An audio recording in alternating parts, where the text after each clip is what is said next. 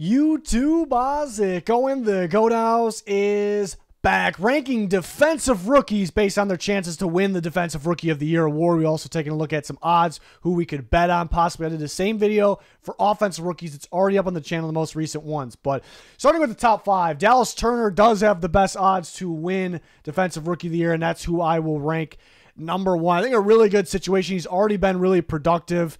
I also think at the same time, him being really productive, he is an upside guy because he has the traits and he could learn to shed blocks a little bit better. But so explosive, so athletic, good piece for Brian Flores' defense, and they'll blitz, so that'll kind of open things up for him a little bit. He drops in coverage a lot, which is huge for that, so he could get his hands on the ball, maybe get an interception or maybe two. Paired with Grenard, he should be pretty productive, pretty flashy for the Vikings, and the edge rushers usually have a pretty good shot to win it. So could be Turner, could be some of the other edge rushers we talk about, but another pass rusher, but from the interior, Byron Murphy II, who's my top defensive player in the draft. I'm going to rank number two, and pretty good odds at plus 1,300 for a really solid guy. It's a little risky because edge rushers tend to win, corners as well. But Murphy is, he gets production getting after the quarterback, and he's really good stopping the run. He was doubled a lot at Texas. Maybe doubled less because he's playing alongside some legit NFL players. On the D-line, he's being coached by one of the better new defensive coaches in football. Mike Macdonald is very smart, very good at working with the interior defensive lineman.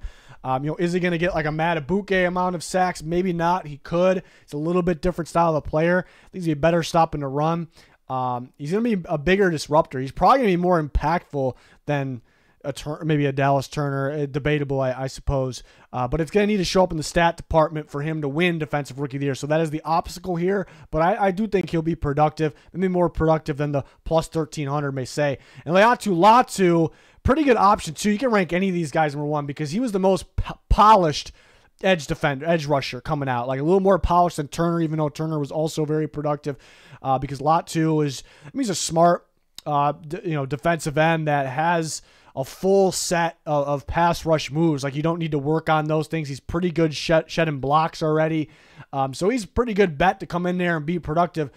I almost want to rank him one, but the Colts did need a pass rusher. But they had solid guys already. They just didn't have that great guy. They're hoping Latu could be great, continue to be great like he was. But Abukum and Kwity Paye. Like these are pretty decent. They're not great, but they're pretty decent pass rushers that are good for anywhere 8 to 11 sacks perhaps in any given year. So it's like, do they? And Abukum's such a specific type of player for Gus Bradley's scheme, like kind of his Leo pass rusher. So my bet is he's still got to play quite a bit. And he could drop in coverage pretty good at doing that. Latu's pretty good at doing that as well. I think he could play either side.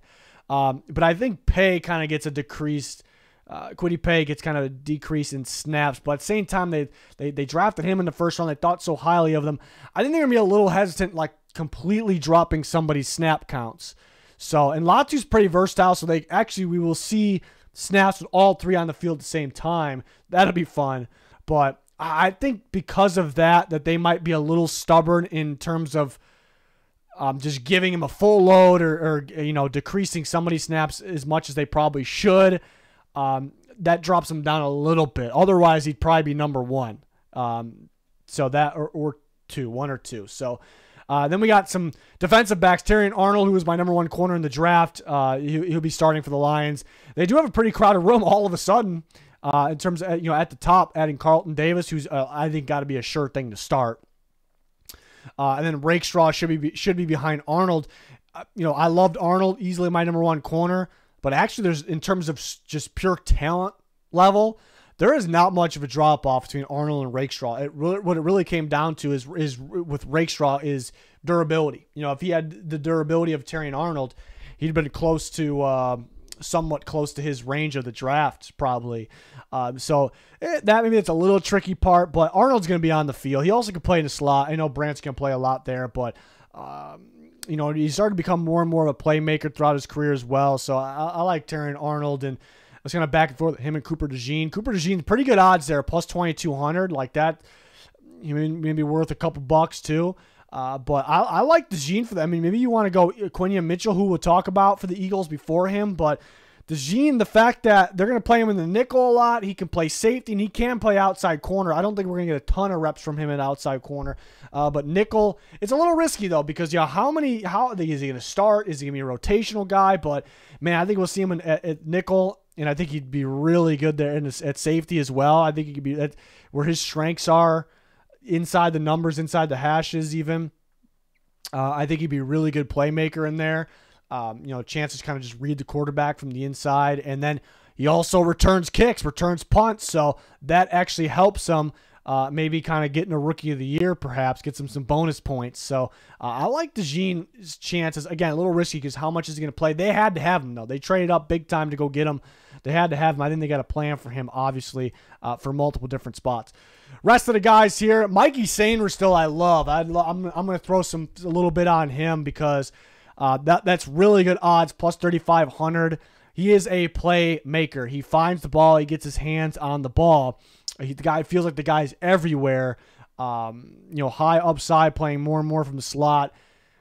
He's got to be starting for the Commanders, I'd imagine. And Dan Quinn just the playmakers that he has developed, like in his defense with the Cowboys, like Trevon Diggs, what was he known? Like a playmaker, getting his hands on the ball. And then Deron Bland, same thing. I mean, breaking records out there. Sainer still definitely a little bit different style of a corner, going to play more in the slot, but it's a guy that Dan Quinn had to have. He had to have him. This guy's going to get his hands on the ball. So imagine if he does that at like a Dan Quinn corner type level.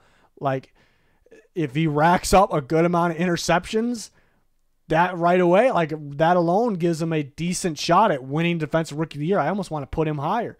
The more I'm talking, the more I like it. 3,500 is fantastic. Jared Verse should be pretty productive. It was an interesting pick by the Rams, but should be pretty productive for the Rams.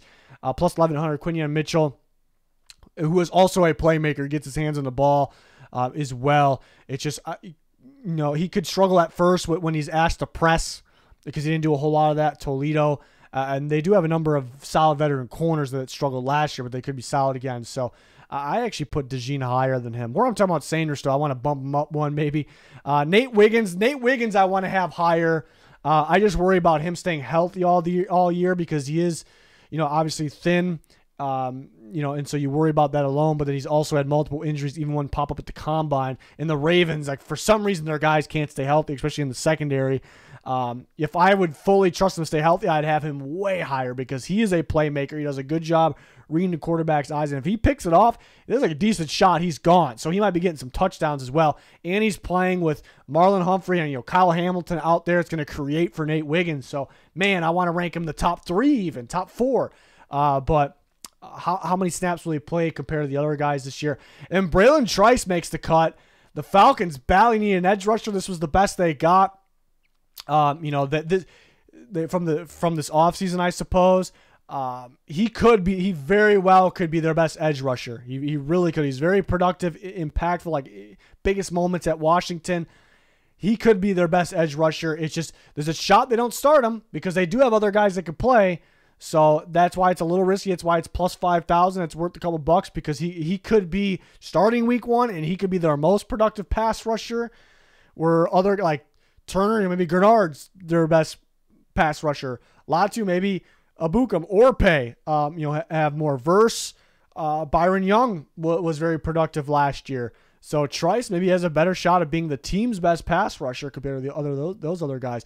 And then some other ones I had to list. Edgerrin Cooper, did you see an off-ball linebacker winning Rookie of the Year? Not really, but you think about Edgerrin Cooper with the Packers, he's going to start. And this is a guy that's really good at blitzing. Hell, you can even put him off the edge at times if you want to. He's pretty good in coverage. So as a linebacker, he's going to get tackles. He's a big-time blitzer. He might get some sacks. He's going to get pressure. And as a guy that's pretty decent dropping in coverage, he might get his hands on the ball. So if you combine those 3 things, it's like, okay, he's filling the stat sheet out. He could win it. It's just kind of weird seeing an off-ball linebacker win.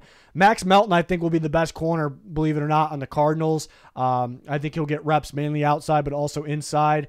Very athletic, get his hands on the ball. So he has a decent shot as well. I'm a big fan of Max Melton. Cole Bishop of the Buffalo Bills, 13,000 plus 13,000. It's a little scary because right now, Micah Hyde's saying he's either playing for the Bills or he's not playing at all. So the Bills could sign him, and that would mean Cole Bishop, Micah Hyde, Mike Edwards, Taylor Rapp. Somebody's going to decrease their snaps, so that could hurt Bishop's chances. But I do think you could play him with Hyde, because I think Hyde's more of a free safety. Bishop, to me, is a strong safety that could play free safety. So that's a tough part. But Bishop is such a good fit in the Bills' zone defense, but he can play man. He can man up on tight ends. This guy is a warrior down in the box. Like, he can blitz. He's going to get sacks probably. He's going to get pressure. He's really good reading the quarterback. He can drop in coverage. He's pretty instinctive. He could get his hands on the ball. So I was very high on Cole Bishop. I'm extremely high on him and that Bills defense. It's a really good fit. I ranked DeJean as a safety because I thought he was a safety nickel guy. That's what he'll be. So I ranked him 1. I had Bishop actually number 2. But if you're not counting DeJean, Bishop was number 1. Because some people want to call DeJean a corner, which he might be strictly a nickel corner. We'll see what the Eagles' plan is. But Bishop plus 13,000, pretty ridiculous. I think he can get sacks. He's going to get tackles. He's going to get his hands on the ball, kind of like an Edger and Cooper situation, even though they're different positions. But Bishop, when he's in the box, he's almost like this hybrid linebacker, like a box safety / linebacker that's pretty freaking athletic. Those are my Rookie of the Year guys. And yeah, the more I talk, it happens to me sometimes. I like Sainer still a lot. Nate Wiggins, I like a lot if he could stay healthy. If I wish we knew how many snaps Latu is going to get. Like, Turner's going to get a ton. He's really flashy. He's already productive. He can drop in coverage, get his hands on the ball. He's going to Brian Flores' defense. So I think most people probably would have Turner number 1 for those reasons. So there you have it. We did the same thing for offense. That was the most recent video, so check it out. Let me know your rankings or who you're betting on in the comments. Always love to see those and see if we can convince each other to who to focus on for this year. But it's gonna wrap it up. Links, important links pinned in the comments. Sponsors, our Twitter, very important to follow right now. But that will do it for this one. Thanks everyone for watching. Goodbye.